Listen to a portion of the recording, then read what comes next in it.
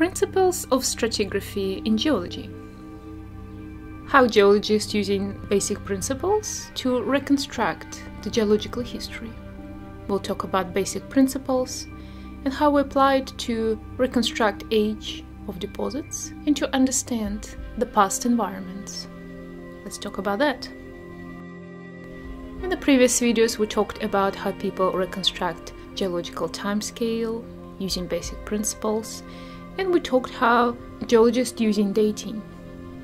We can date particular rocks, igneous rocks, metamorphic rocks, and we can know the specific age of particular deposits.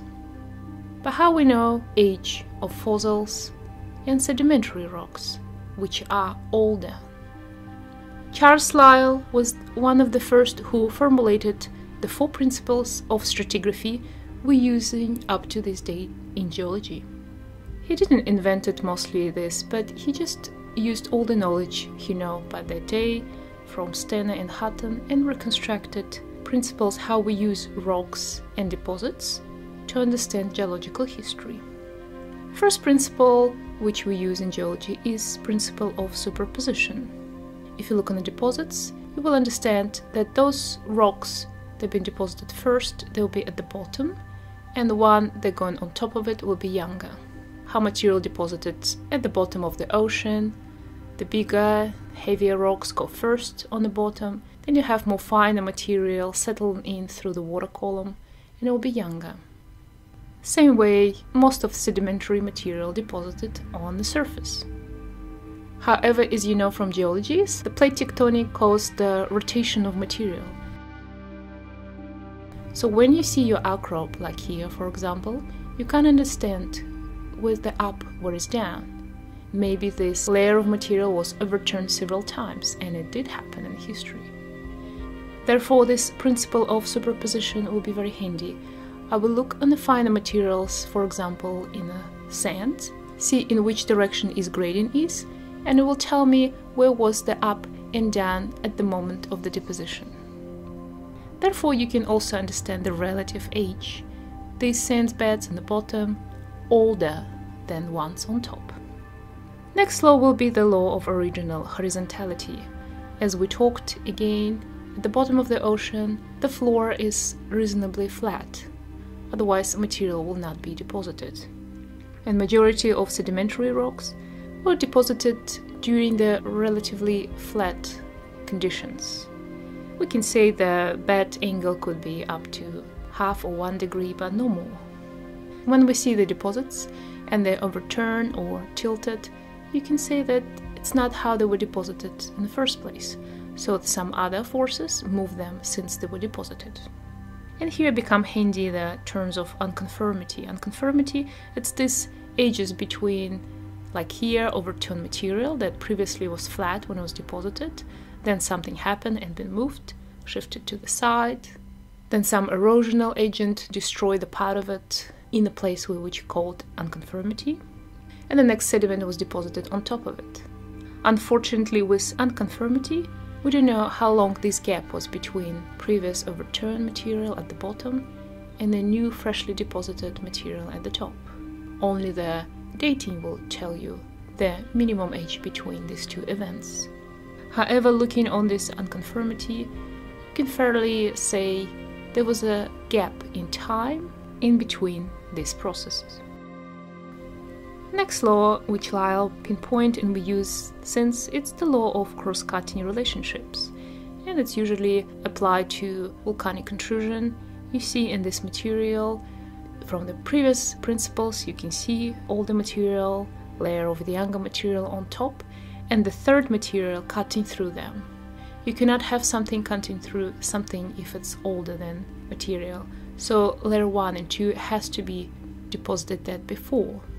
Therefore, geologists understand relatively layer 1 and 2 definitely older layer 3. And by dating layer 3, which will be more probably igneous rocks, and we have absolute dating using uranium and lead, for example, we can know the age of this intrusion. We can say that layer 1 and 2 at least older than the age of this layer 3. And the last law will be the law of original lateral continuity. This is one of the trickiest law which people have to come out with.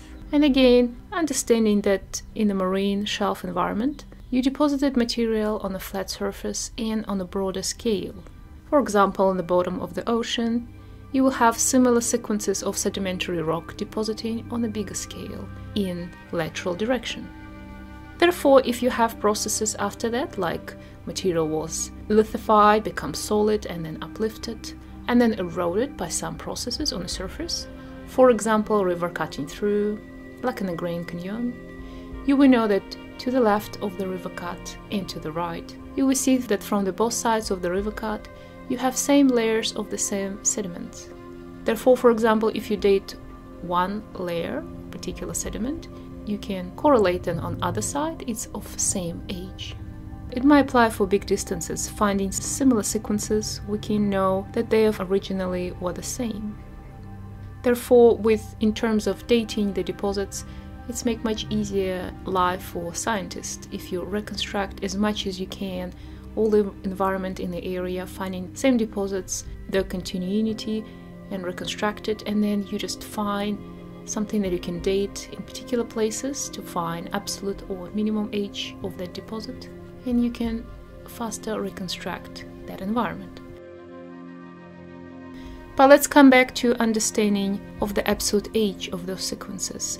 As we talked in the video before about dating the rocks, geological dating, we figure out that there's a problem with dating sedimentary rocks.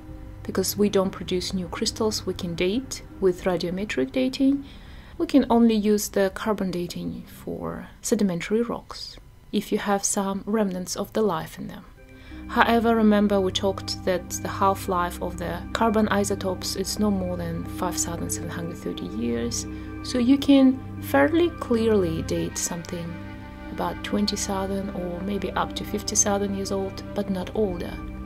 So how geologists date those older sedimentary deposits which are hundreds or even millions years old? We still will date some fossils, and we know the relative age of the sediment sequences, and we will mostly using the principle of correlation. For example, you see this nice sequence of sedimentary rocks, and you have the fossils within the layers. Underneath you will have the fossils type A. On top you will see the fossils type B. Using the Lyell principles, you will reconstruct approximately which sediments older, which are younger. But what about specific age? Is it 1,000 years old sediment, or is it 360 million years old? And luckily, in sedimentary environment where we have our organisms, fossils deposited, when they were living there, they were somewhere nearby the volcanic activity. And commonly geologists will look for any volcanic ashes within that sequences to precisely date the age of the sequences.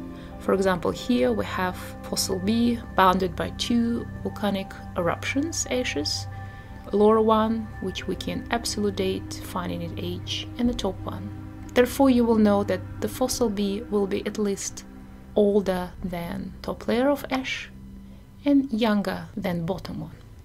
Luckily, we can date precisely the ashes of the volcanic. We will find the crystals, for example, for uranium and lead, radiometric dating, and we will date numerous crystals in the deposits for statistic analysis and finding the absolute age of this ash. It will give you the age plus minus several million years. However, for very old materials, it's a very good approximation. Using our law of original lateral continuity, you can also finding the same deposits in the same type of the material in different places in the area, use the age which we already found. Therefore, you don't have to look for another ashes in next area unless you're not sure that was deposited in the same time. Therefore, geologists work as a little detective.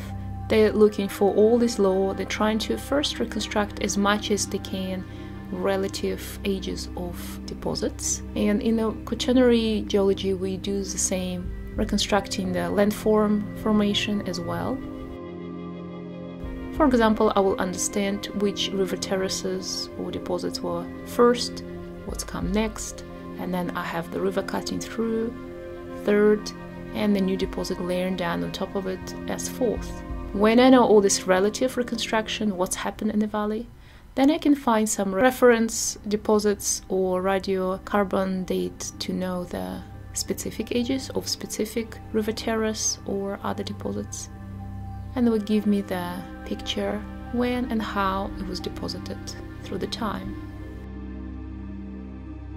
I hope you get a picture on how geologists reconstructing the environment, going back in the very older times through geological timescale or in the more recent times.